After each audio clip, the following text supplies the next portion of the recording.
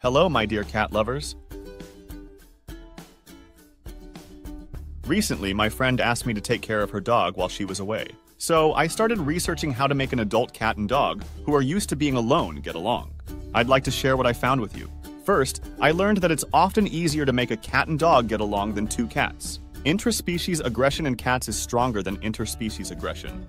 Although dogs are natural enemies of cats, a cat that hasn't had negative experiences with dogs is more likely to bond with a calm dog than with another cat. The first and most important thing is that the original resident should get the majority of the territory, and the newcomer should get less. For example, if you already have a cat and bring in a dog, the cat should receive more attention. This can be difficult because the newcomer also needs care, but it's essential to maintain balance and give the original resident at least half of your personal attention. When introducing a new pet, the cat must not be restrained or confined. The cat should have the choice to interact or not, and at what distance. With a dog, it's the opposite. A socialized dog feels more confident on a leash. It's safest to start introducing the dog while it's on a leash or in a crate. When you bring the new pet home, give it a separate room where it can stay for the first few days. Try to build a relationship with the new pet, and ensure you can control it before introducing it to the resident animals. Don't rush to introduce the newcomer immediately. Meanwhile, the resident pets will get used to the new scent and sounds from behind the door. Scent exchange.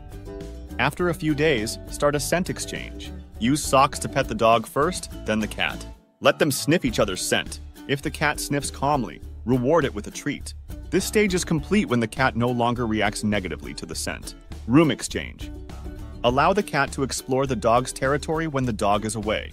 The cat needs to become familiar with the dog's scent in a calm environment. Visual introduction. Once the pets are calm and no longer stressed by the presence of a new animal, move on to visual introductions. Keep the dog on a leash or in a crate and let the cat enter the room. Stay still and let the cat decide what to do. Always allow the cat an escape route and a way to climb to higher ground. Reward both the cat and the dog for calm behavior.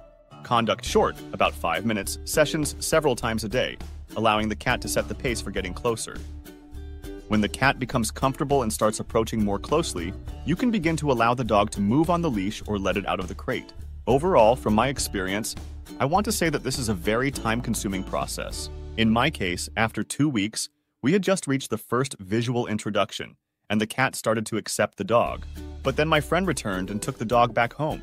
Interestingly, now when the cat sees the dog, she accepts it calmly. So my methods did work, and the cat accepted the dog. I hope this video helps you too in getting your cat and dog to become friends. I'd be glad if you subscribe to my channel and like this video. Thanks for watching.